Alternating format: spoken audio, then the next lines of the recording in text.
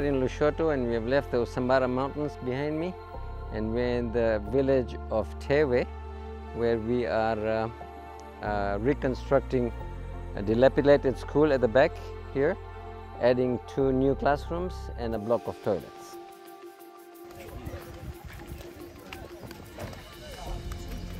This is the small office that will help the head teacher to actually organize something. It will be like... These kids come in the winter months of June, July, August. It's bitterly cold here. There's a bitter wind coming through these windows. So they huddle around in one place for warmth. Now this is going to give them complete comfort, so they can study in relative comfort.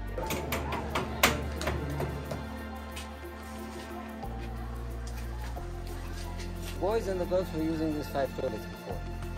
So now we have built them 5 for girls, and this will be for boys. Renovated completely, entirely also.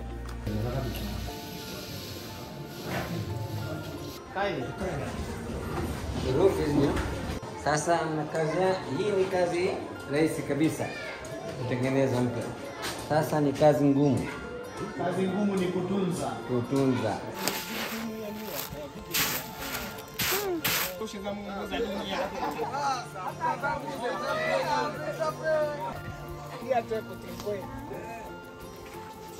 We at Comfort Aid International are all about opportunity, and we are giving 450 students this opportunity to have a quality education.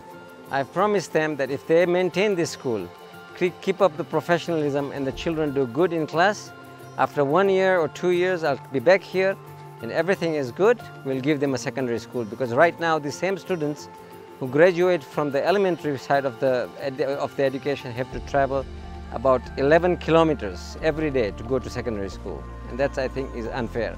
So if they maintain this school and they keep it clean, and the children study well, then inshallah within a year or 2 years we'll think of putting up a secondary school here.